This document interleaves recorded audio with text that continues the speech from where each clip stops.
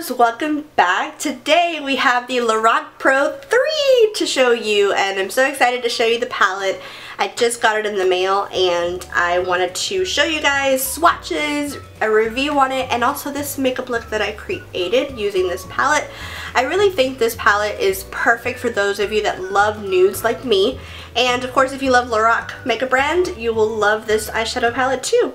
So I'm going to go ahead and just show you some of the swatches that I have for you. The very first shade is Blanc. Blanc to me is a very nice beigey, just a nude color. It's overall perfect for setting your primer in place and just setting down the tackiness of that primer, so that way you can start blending in on your shadows, because that way the tackiness doesn't allow the shadows to skip. So I thought it was a perfect shade. The next shade is Canvas. Now Canvas is more of a beigeier, what am I talking about? It's more of a beigeier shade, but it's definitely a step up from Blanc. It's not so white, it's just a nice beigey color. This is also perfect for blending into the crease and just setting down the primer as well. That's usually what I tend to do when I have shades like this. It's just to set down the primer and just use it as a nice buffing transition color.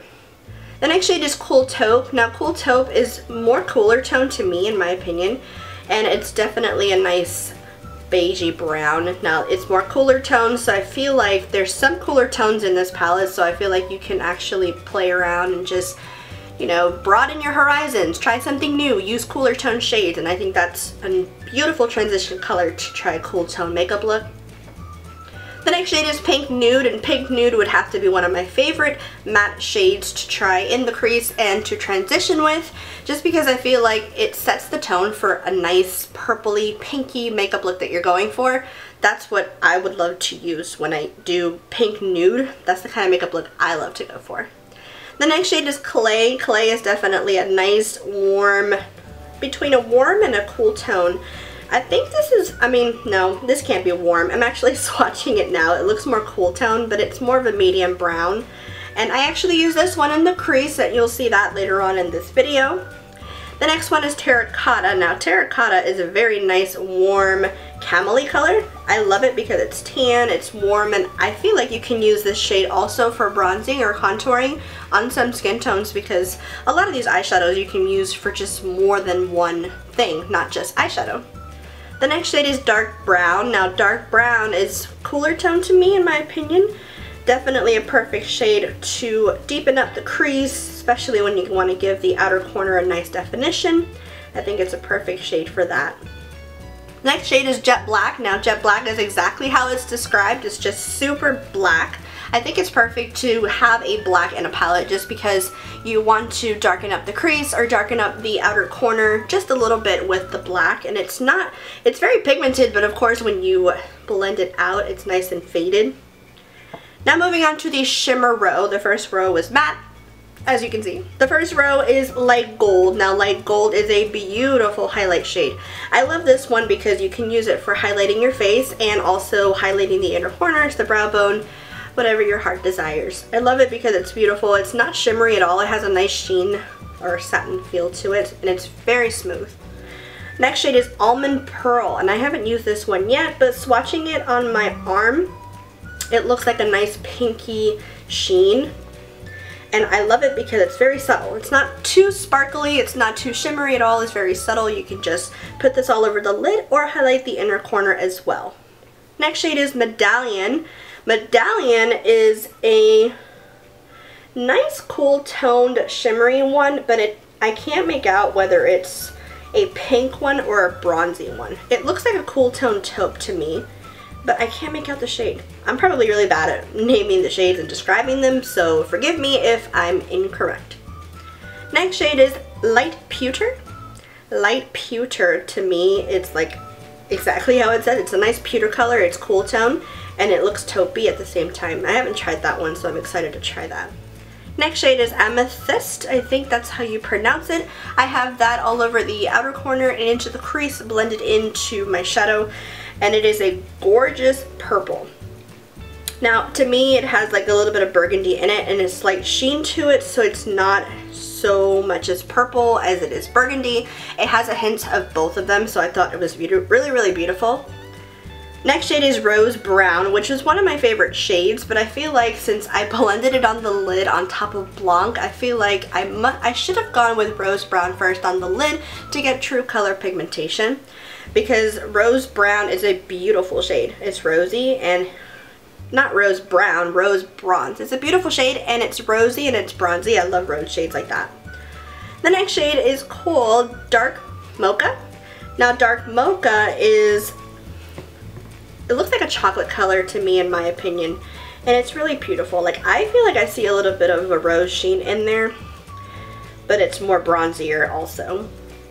And the last shade in the palette is called Truffle. Now this is a nice charcoal gray. When you don't want to resort to black, I thought it was beautiful for that. And it has a little bit of sparkle in there, but it's not too strong. But I love that because, of course, you can apply just a little bit in the outer corner and just darken it up just a little bit. So those are all the shades that I swatched out for you, and they're very beautiful. And of course, they're perfect for the daytime. I see this palette perfect for the daytime because it's just amazing. They're beautiful. They're all nude colors with just hints of a colorful, darker choice here and there. But I love that. I love a palette that has the majority of nudes, but then gives you an option to have a couple of them here and there to darken up or change up the look from day to night pretty much. The packaging is very nice and it's very slim. I love it. I think it's perfect for travel. My only concern is, of course, the outer part does get dirty, but you can always clean that up and it's not a big deal. Now I feel like with all LORAC shadows, it's pretty much the same for every shadow in LORAC palette that I've ever had. There is a lot of fallout. I've noticed that when I was doing my makeup look, there's tons and tons of fallout. So if you are very rough with your shadows, try not to be, or you will get a ton of fallout. And especially when you apply it with your brush, when you apply it directly to your eyes, you want to tap off the You want to tap off the excess because the fallout is going to go all over your face. I did get some fallout, but I tapped off my brush so many times to make sure that it wouldn't fall on my face. That's the only thing that I don't really like. But as soon as it falls on your face, just take a quick stippling brush and just wipe it away so that it doesn't stay there, because it can get part of your foundation unless you start doing makeup with your eyes first. So I really hope you guys enjoyed the review, the swatches, and the makeup look. So if you guys would like to see the look that I created using this LORAC Pro 3 palette, then go ahead and keep on watching. So in the pouring rain, FedEx came with a package. How sweet is that? You guys get excited when you get a package at your door. This is actually from Jouer. I wanted to show you guys real quickly because knowing me, I'm going to forget like I always do. I got a package from Jouer. My goodness. This is definitely a stay in rainy, stormy kind of day to just, oh my goodness. Oh. Okay, so I got the Mermaid Iridescent Eyeshadow Palette. Woo, look at that. Oh my goodness. How beautiful is this? Yeah, you guys will be seeing this in a video soon. I promise you that I'm going to put it to the side for now because I'm getting a little too excited, and this video is all about something else, another eyeshadow palette. I have such a mess here, but today we're going to be playing with the LORAC Pro Palette 3! Yay! It's like I haven't even opened this palette. I haven't because I wanted to use it with you guys for the first time here on camera. So this is the palette, this is how it looks. The front, I mean pretty much every single LORAC palette from the Pro series comes packaged the same way. Pardon the thunderstorm. I'm actually doing all these videos at once because I only have like one day a week to film, and I don't like that I pre-film, but I try to get as many videos up for you guys. So the Pro Palette 3, it comes with a little mini behind the scenes eyeshadow primer. Alright, so I primed my eyes with the primer that it came with, the behind the scenes eyeshadow primer, and I remember using this primer a very long time ago, and I felt like it didn't work for me because I felt like the primer was way too liquidy for my liking, and of course I have oily lids, so I don't know, let's give it another shot, shall we? Let's do Blanc. Blanc is between a light white and a beigey color mixed in. It's very matte, and I think it's perfect to set the primer down so that it has no tackiness.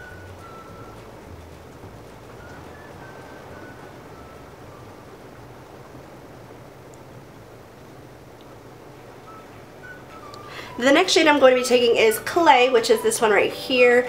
And this one's like a medium brown. It's very light and it looks a little cool tone to me, so I'm going to try that and just buff it into my crease.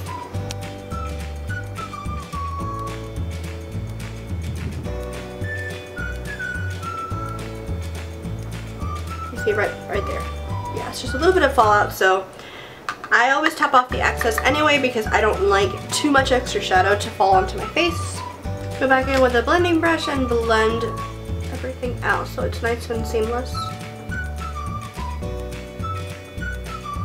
Next, I'm going to be taking Rose Bronze, which is this one right here. Really beautiful color. I love it. Just exactly how the name describes it, Rose Bronze. I'm going to take that and apply it all over to the lid with a flat shader brush.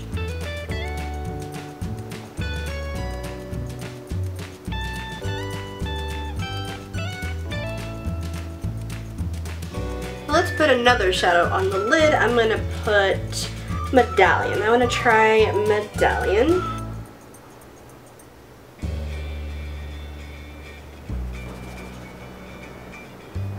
Again, I'm getting a lot of fallout underneath my eyes, so I just want to buff it away as fast as I can because I don't want it to sit there. Alright, so I applied Medallion, but I see very slight of a difference. And I'm thinking it's because I used blanc on the lid, so I feel like that kind of blanked it out so I couldn't get the exact pigment. But I'm going to go ahead and go into the shade Amethyst. I'm thinking that's how I say it, but I'm not sure. And I'm just going to go in with a crease brush.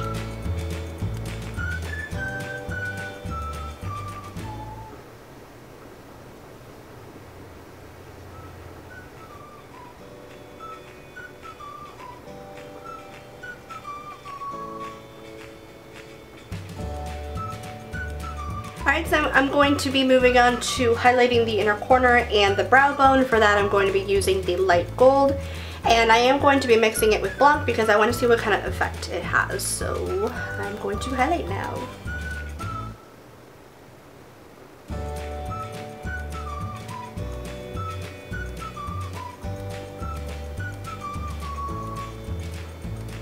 I think light gold is a beautiful highlight shade for the inner corner, and I mixed it in with blanc on the brow bone, so it looks really pretty. And I'm just going to go back and blend everything out so it looks all nice and seamless. Moving on to the lower lash line, I'm just going to go ahead and take the shades that I used for the crease, and that would be Clay and Amethyst. And I'm going to smoke out the lower lash line just a little bit.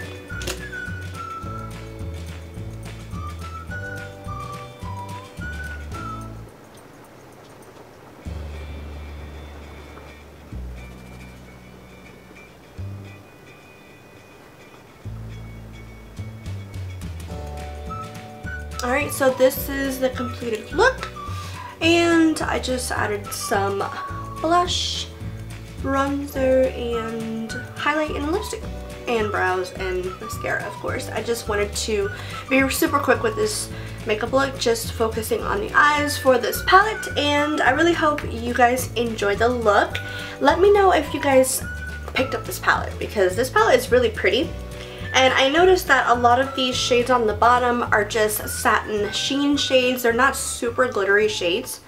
And I don't know if you can tell, but my inner corner is watering like crazy. And I guess it's because of my allergies. So I had to retouch up that. And of course, eyelashes wouldn't work either because my eye was started watering. So the glue kept detaching itself. So it's like, ugh. Okay, so no lashes today, which is fine. So let me know what you guys think. I hope you love the look. And real quickly, I just wanted to mention you can get this palette at Ulta. I think it's exclusively at Ulta. The palette is priced at $42, and it should be, if it's not available now, I believe it's, I'll put a date somewhere around here or down below when the palette will be available. And yeah, I think it's really nice. Should you get it? In my opinion, I mean, I'm a makeup collector, I'm a makeup hoarder. I have all three of the LORAC Pro palettes. Real quickly, I wanted to show you, I do have all three of the LORAC Pro palettes. I have the very first palette, which I haven't used this palette in a very long time, and I really want to dig it out of my collection and start using it. again. The original is very warm tone, and I love the colors here. Of course, it needs to be loved because I haven't used it as much. I used to use this nonstop, and I don't know what happened. I guess a bunch of other palettes have entered my life, and I felt like this one just got lost in the bunch, so I need to pull that one out and play with it. Then I did get the LORAC Pro 2 palette, and it's this one. This one is actually more cool toned, and as you can see, I really broke into Nectar because Nectar was my favorite shade. Nectar and Rosé was my favorite shades out of this palette, and this one definitely was loved but needs to be loved a little bit more. And I missed out on the LORAC Mega Pro, the original one, but I did get the Mega Pro 2 just not too long ago. I think it was sometime last year during the fall time was when they released this one. So I have this, and now I have the Pro 3. So if you love LORAC as much as I do, I say get it because it's a beautiful palette. It's a great addition to your collection. Yes, it is similar to some shades, and I feel like that the LORAC company took these similar shades from the other palette and created this palette along with it. So there are some similarities, but I love adding things to my collection, and I love LORAC. So especially this is a nude, beautiful palette. I thought it was perfect for me because I'm a nudes girl. I love nude shade. Definitely get this palette if you loved nudes like me. So I really hope you guys enjoy the video, this review, and the makeup look. Let me know what you think down in the comment section below. Don't forget to give this video a thumbs up if you did enjoy it, and subscribe to my channel if you haven't already so you don't miss out on any more videos. Thank you guys so much for watching, and until next time, I will talk to you guys soon. Bye! It's buildable and it smells amazing and it just blends out so nicely. I actually have it on right now. Don't know if you can tell, but it's a beautiful bronzer. And it just always smells like pina colada. I love it. I have mine in the shade bronzer.